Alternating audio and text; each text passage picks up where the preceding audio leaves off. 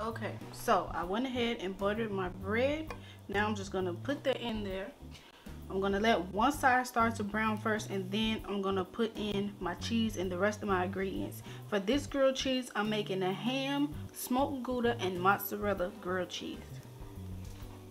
So now my bread is a little crispy. I like to get a little brown on both sides, even the inside, before I put my cheese. So now I'm gonna put in one slice of Gouda cheese, and on top of this I'm gonna add some mozzarella, just a little bit, because we're gonna put cheese on both pieces of bread. Once I have my cheese in there, I'm gonna add my ham, and this is just some honey smoked ham. I'm gonna let that heat up a little bit, then I'm gonna add the rest of my cheese and my second slice of bread.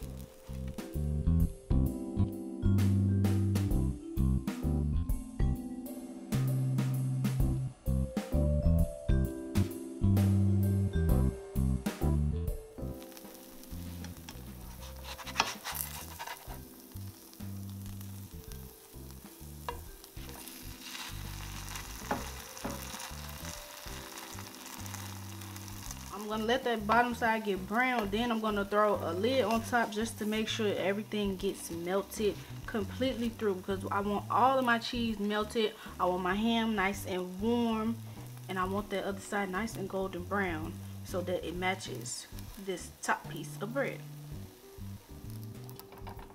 In between making sandwiches, make sure you clean out the burnt bits of cheese or bread that might be in the skillet, because you don't want that to burn. It's gonna ruin your sandwich.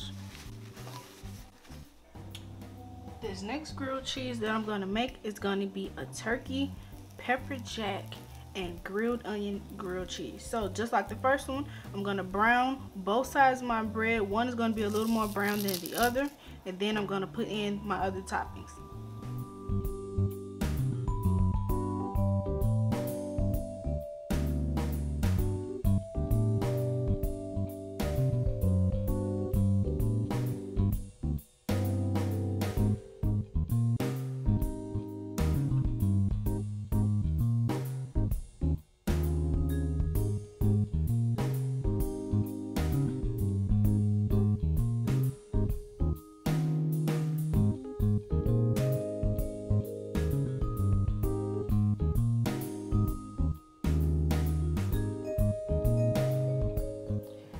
Last grilled cheese is going to be a classic grilled cheese sandwich, and that's just cheddar cheese.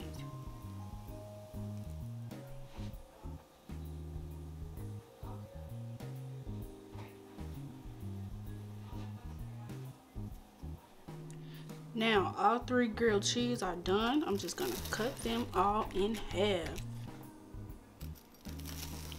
And if you don't like your grilled cheese this brown and crispy, I don't know what to tell you, because the more brown and crispy, the better.